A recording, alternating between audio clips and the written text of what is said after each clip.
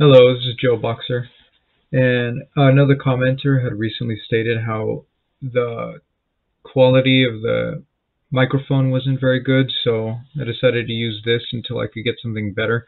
We'll see if it'll work out. But I just wanted to go on and start on what it was that I had a problem with communism in particular, and this is right out of the beginning of my statement here in my book. Here, I'll begin with that. The mission, the main mission of this book is to counter the ideas and cult of personality from the Communist Manifesto. Now, the problem with communism has, in my view, become self-evident in everyday life. There are some basic assumptions and core issues that are the reason why I wrote this book. The issues are diametrically opposed to the views of life and society, those views, the communist views. And some of these issues include, number one, in order for communism to happen, it has to secure the utopia, and by doing so, power must be centralized and spread through to the working class. That's one of the main problems and core issues with communism. Number two, people are categorized and put into groups, and group identities are placed upon each other, and each of these groups is currently categorized by oppression.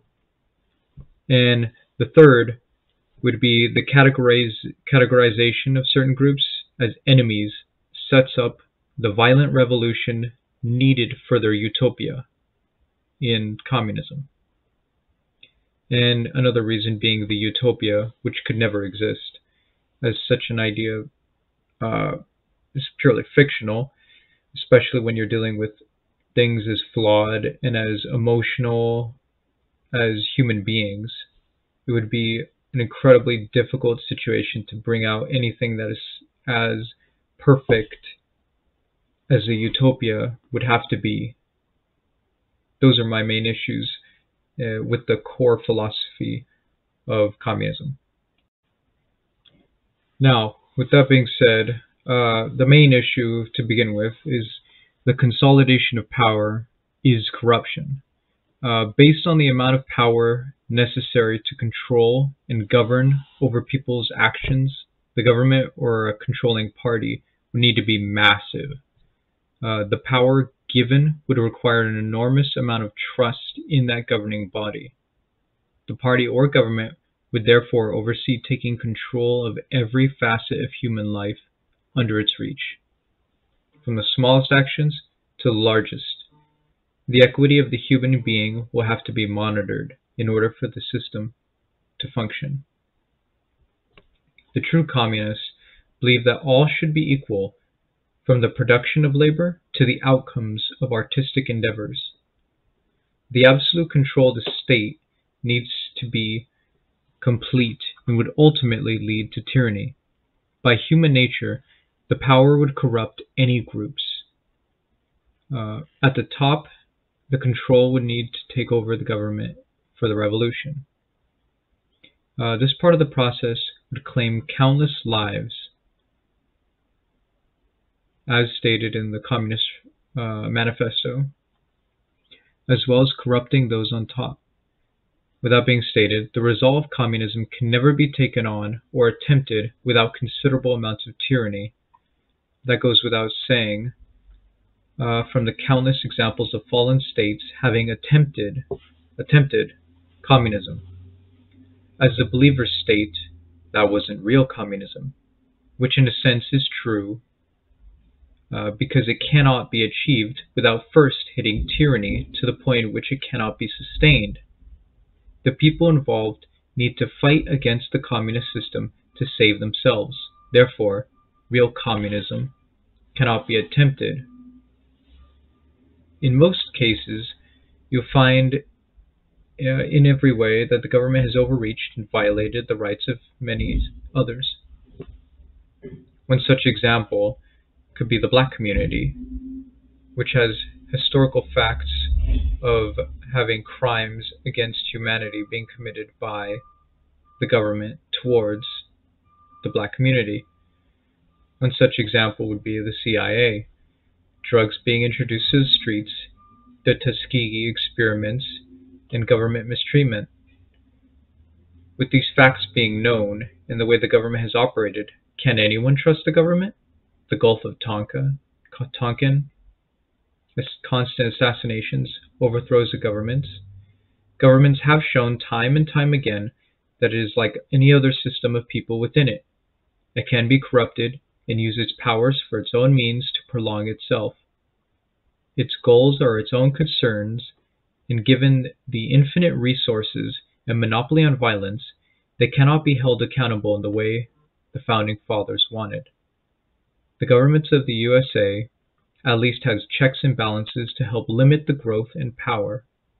However, this has clearly failed in its attempts to limit the issues that are being seen today. The influence of communism in the states, education, and influences has led to a continuing belief that the issues of the society need to be solved by the government, with or without the knowledge that doing so increases the power of that government. The state is being increased in power to solve issues. It usually started, and in doing so increases the people's dependence. This creates a cycle where the government starts an issue, then it moves to the people who want to solve the problem, which goes towards the government, and then the government starts another issue. And it creates a massive cycle of dependency. And one such example would be that of an increased livable wage. By increasing a wage or creating a universal wage, we are paving our way to slavery. Some would argue that conservatives or Republicans are heartless for not wanting people to be paid enough to eat. This is not the reason for concern. The bigger concern that they're concerned about is what would happen afterwards. The government would be able to tax and further their aims using this power. The amount of money required to pay a reasonable amount to any group of people would need to be enormous. The tax would then go directly to the people. The rich are smart enough to shelter their money. Meanwhile, the middle class and the poor will take the brunt of the attack. This action will cripple the United States, as unprecedented amounts of money will have to be generated from others. Being able to dish out money or not as it required would take a robust system that doesn't currently exist. As of the writing of this note, the Canadian government has taken down and shut down many bank accounts connected to political issues they don't deem correct. This is a horrible reality that those in charge at the top can and will make situations to bend towards their goals. That being stated, if you were to give control towards the state will use it to their own ends. Now, politicians have continued to further their own rules since the beginning of civilization. However, the ideas of Marx have promised an eventual heaven on earth if this power is transferred to the government to solve the issues of inequality and inequity. Both of these issues will result in monstrous consequences, as inequity means the outcome of events. The outcomes of what people do will have to be equaled in that sense. No one can excel or do greater than others. The government required will have to have an absolute power in order to maintain its control to deal with every level of production as an equal endeavor. This is seen in Soviet Russia, where no one was allowed to profit at all. This was called profiteering, which was highly illegal. It was illegal to gain anything from the work you had created. In the fields, the government created quotas to work towards. You were not given freedom in any way. The people had to meet the goals at the tyranny of the government, or else they would be a threat to the party and the workers of the world. This is the main issue as to why I do not agree with communism. In order for communism to succeed, you have to give all the power to a governing body or a political party.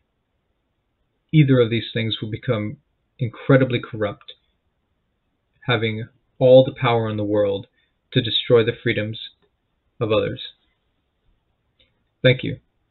And if you like my channel or anything that I do, please hit the subscribe button and follow me on Getter.